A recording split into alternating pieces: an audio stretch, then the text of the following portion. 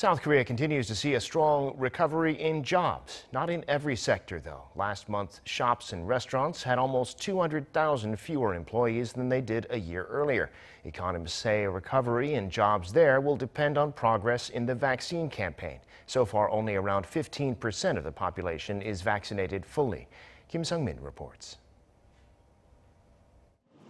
South Korea in July managed to add 542,000 more jobs compared to a year earlier, despite the fourth wave of COVID-19. Strong exports and the base effect drove up overall job growth, especially in healthcare and social services, transportation and storage, and construction. But with the ongoing pandemic, the food and retail industry in July lost 198,000 workers on year.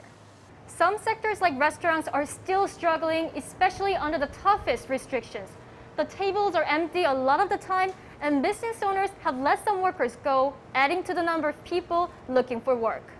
53-year-old Jung Jong-gil, a restaurant owner in Seoul, is one of them. He laid off 8 workers at his restaurant, and now there's just him and 1 employee left. I do the cooking and serving all day by myself. Sometimes there are 2, including me, and I started driving a taxi recently to make extra money. The layoff was unavoidable for Jung, as sales at his restaurant plummeted by more than 90% compared to 2019. Jung says for small business owners like himself, the job growth figure feels like it's from somewhere else entirely. Of course, I can feel the improvement.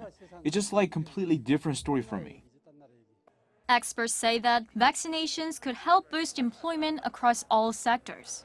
Scientists now believe that with the Delta variant, complete herd immunity is now impossible, but you can have normal economic activities if enough people, especially the vulnerable groups like the older people, are protected with the vaccine. Such an effect is already being seen in some countries with high vaccination rates. Canada and the US, which have fully vaccinated more than 50% of their population, have both seen job growth, especially in the private sector. The US added 380,000 more jobs in leisure and hospitality. Experts advise that vaccination will reduce uncertainty from the fourth wave of infection. Kim Sung-min, Arirang News.